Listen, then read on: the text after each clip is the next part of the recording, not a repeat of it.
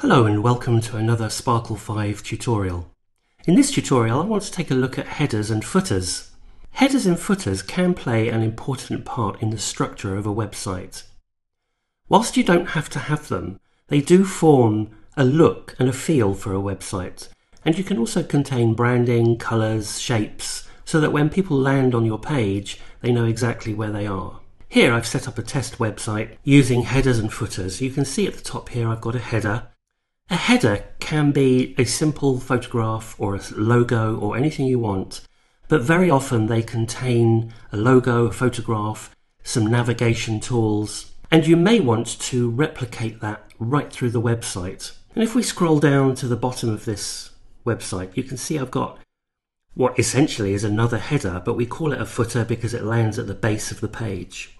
And the footer can contain information that you want repeated throughout the website as well. So here I've got terms and conditions, cookies, privacy, contact and help. And you can also include other elements in your footers and headers, things like pop-ups. So if I click on my links to other departments, I can go to these other links and go to a different part of the website. But I may want to hide that initially. So a footer can contain as much or as little information, but it gives the web user an indication that it's the last thing to look at on the page. Now let's go over to Sparkle. And we can see here I've got all my elements laid out already. Now, rather than waste time going through laying them out, I'm just going to go through them very quickly. Nothing has been grouped or set as a header or a footer yet. Everything is an individual item. So here we've got a company logo, a background photograph and some buttons. Underneath that, I've just laid out some text and some images, all the way down to the footer, which again is just a white box with a logo in it, and some text and some more text which I will convert to links. Here I've got the link to open the pop-up, and the pop-up is set on the page here. It's a blank. If we look at the styling of the pop-up, the fill background is transparent, so we just get the wide box behind it, and then the text I've set inside that pop-up. Let's close the pop-up. So nothing is set to do anything at the moment, but it would be very useful to create something that's repeatable throughout the website. So for example, if the design of the website required the header to be on every page, we would want to group the elements that we want to appear on every page and set that to appear on every page, and we'll set that group as the header. So I want the photograph, the buttons and the logo to be my header. So I'm simply going to group all of that by selecting them all first, and you can see here in my layers menu I've got menu 1, which are the buttons, menu 2, menu 3, menu 4, obviously not in order for some reason, and I've got the company logo and the header background. Now you can see the importance here also of naming your elements. It really becomes a lot easier. So I'm going to right click and I'm going to group those elements, and you can see the group in the layers menu here. If I open it up, there are the elements, and I'm going to rename that group to header. Now, nothing has changed in terms of the look and the feel of the site, and indeed, if I even preview it, nothing has changed there either. But I may want the header to stay where it is. So if we go back to Sparkle and we say custom scrolling, and we'll stick to the top of the page. So now when I preview, you can see that everything else is running underneath the header, and that stays where it is. So you need to design the headers to do what you want them to do. Now let's add another page or two, and we'll just add a page. We'll add 2 pages, and we'll go back to our home page and we'll select our header, and we'll go to the Arrange menu on the right hand side, and we will just say here show on all pages, and now you can see it's put it on each page. So it's a really quick and easy way to brand your website right the way through with a look and feel. And that's essentially what headers are for. They're for branding, to create some uniformity and some consistency in your website. Okay, let's go down to our footer.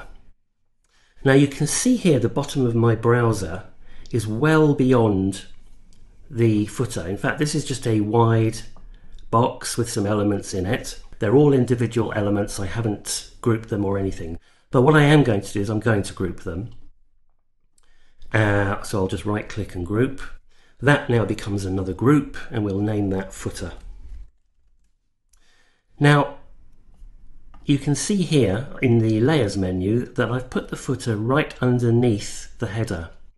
That's because I want everything else potentially to scroll underneath it or to come up the page from behind it. In Sparkle, the last element on the page will be the bottom of the browser. So even though the bottom of the page is down here, this is the last element on the page. This group, this footer, is the last element on the page. And if we preview that, as we scroll down, you can see our header is fixed. As we scroll down, the last element on the page will stick to the bottom of the browser. It won't go any further. If you want it to go further, and we'll pop back to Sparkle, you'll need to put an element here at the bottom of the page. So if I put a little bit of a box there, doesn't matter what it is, and go back to the preview, you can now see I can scroll past the footer.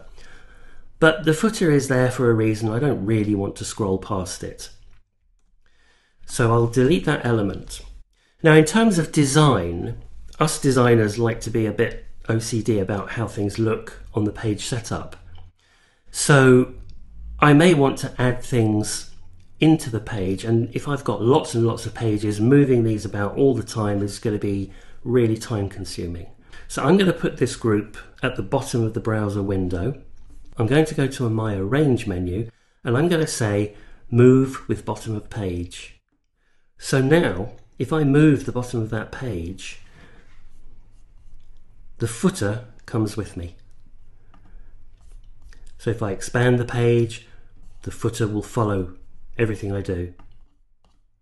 So that's a really handy way of when you want to increase the page size, you don't have to worry about the footer, literally just make the page size bigger and the footer will follow you. So that's another thing. You can, if you want, have the footer on the page all the time.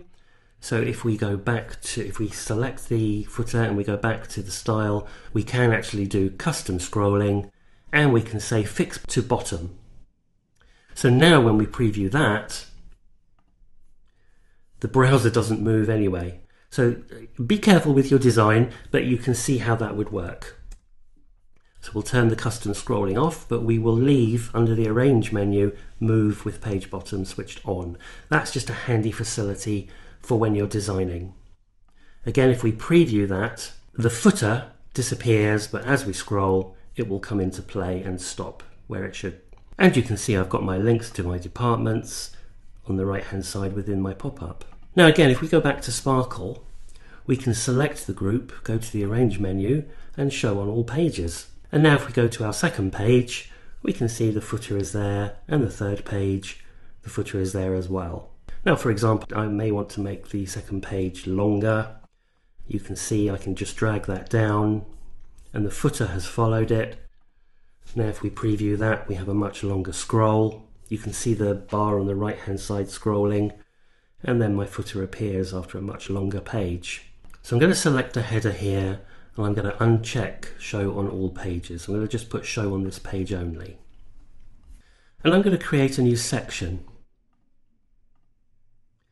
So that's like creating a folder, and I'm going to add a page to that section, and that section is section 1, as in the Pages menu here. And what I'm going to do is I'm going to say, actually I don't want the header on that page, so I'm going to cut it and I'm going to paste it into the section. There it is. And I'm going to add another page to the section and another page. I'm going to select my header and I'm going to say Show on all pages in this section. So you can put a header or a different header on each page in that section and not affect anything outside the section. So that's another useful little thing to be able to do if you're using folders and sections within your Sparkle design. You can actually have separate things. You may have separate identities that you want to show. So that's it really for the Sparkle headers and footers. You don't have to use them, but they can contain really good information about your company or you to make your website brand look consistent all the way through.